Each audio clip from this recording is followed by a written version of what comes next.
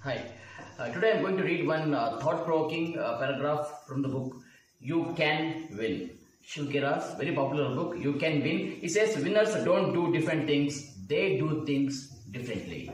So one topic is here, make a habit of doing it now. Okay, when I become a big boy, this is like that little boy who says, when I become a big boy, I will do this, I will do that, and I will be happy.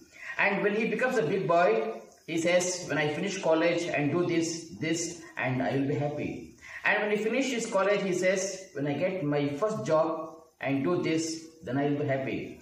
And when he gets a first job, he says, when I get married and do this, and then I will be happy. And when he gets married, he says, when the kids get out of school and I do this and this, I will be happy. And when the kids get out of school and he says, when I retire and do this and this, I will be happy. And when he retires, what does he see? He sees life has just gone by in front of his eyes. Some people practice procrastination by hiding behind his sounding words saying, I'm analyzing. 6 months later, they are still analyzing.